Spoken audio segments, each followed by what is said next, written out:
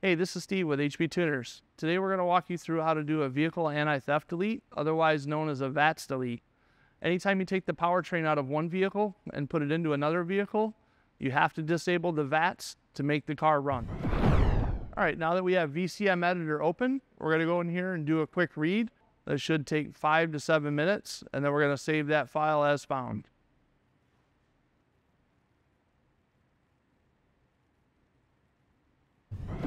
Now that we have the file read out, we're going to go to the System tab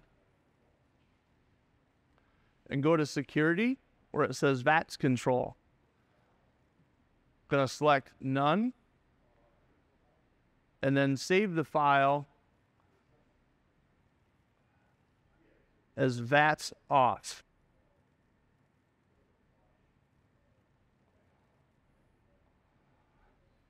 And now that we have that file saved, we're going to head and do a right and tire to the vehicle.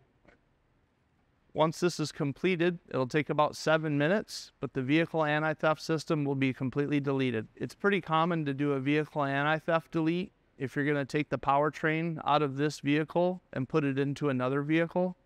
Very common on LS swaps and other things like that of that nature.